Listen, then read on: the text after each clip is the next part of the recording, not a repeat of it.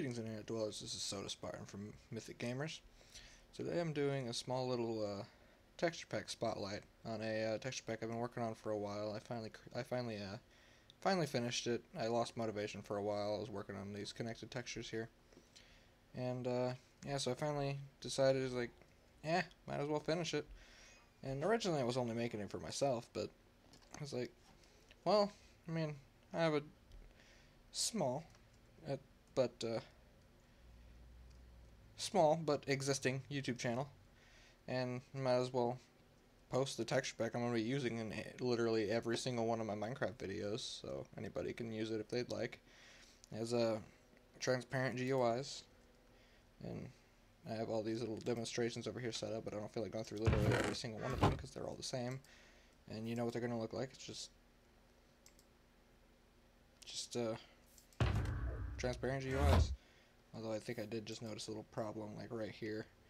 It's like a very thick line right there. I'll need to fix that eventually. I just noticed that. Some funny thing with it, what happens when you're recording, huh?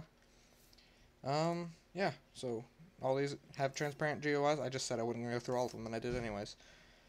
Yeah, your inventory, and I even have, like, the background of this is now tilled earth instead of dirt. Looks a little better.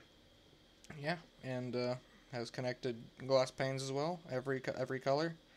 The only thing about these is they don't work with shaders. I just tried it. I just found that out. I don't know why they don't work with shaders. I wish they did, but they don't, and it makes me sad.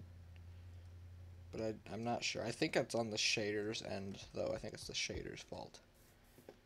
But who knows? Not that many people use shaders, to my knowledge, anyway, so it's not that big a deal. So yeah, that's the one problem I found with it.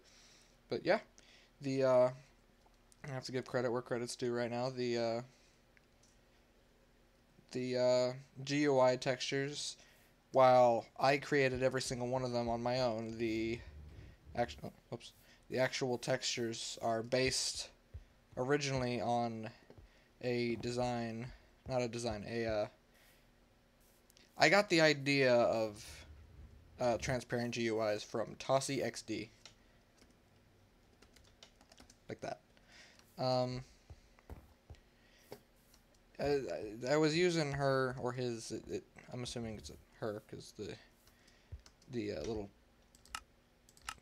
picture right there, where mine is my little character, my skin, it was like a female anime character or something. So I assume it's a female, but I don't know, it doesn't matter. I can't stay on topic. So yeah, whatever. Credit to that person for creating the pack that I used for a very long time until she stopped, until the person stopped working on it, and it encouraged me to learn from, like, how to make a texture pack, because I didn't know beforehand. I learned from studying that pack on how to do it myself, and I made this, and I was really proud of it.